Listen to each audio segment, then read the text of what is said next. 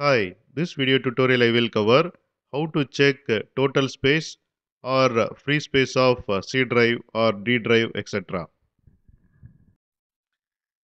Here I have defined the class file demo. It has main method. Inside main method, I have created a file object. In file constructor, I am passing C drive. Then I am calling get total space method of file object. This method gives this C drive total space. Then I am calling get usable space method of file object. This method gives usable space of C drive.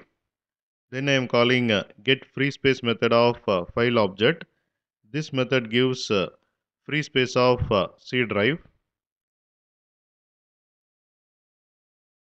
Then I am printing total space, usable space, and free space in bytes. Here I am printing total space, usable space, and free space in gigabytes. I am running this program.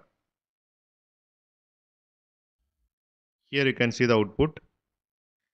Here you can see total size and free space in bytes. And here you can see total size and free space in gigabytes. And here you can see total size. It is 121 GB. And here you can see it is 121 GB. And free space is 49 GB. And here you can see free space is around 49 GB.